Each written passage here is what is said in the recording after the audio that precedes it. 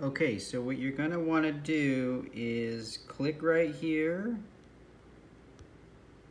and then you're going to want to go up to where it has this settings here.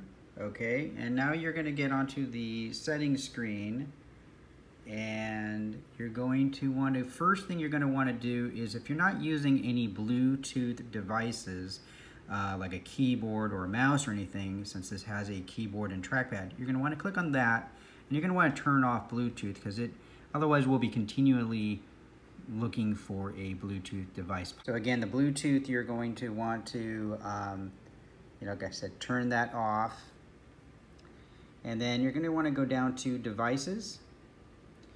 You're going to want to go down to display.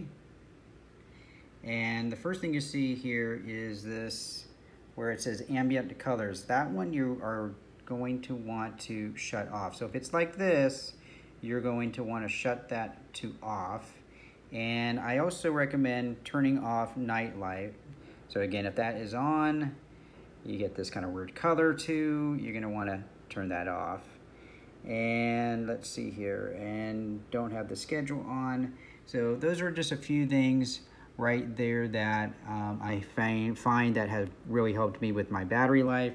As you can see here, I've been using this for a good amount today, and where's the battery? Look at that, 6 hours and 37 minutes on there, and that is with the settings open.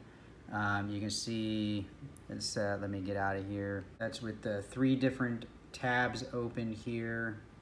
So anyway, that's just a quick couple ideas there to get more battery life on your Galaxy Chromebook.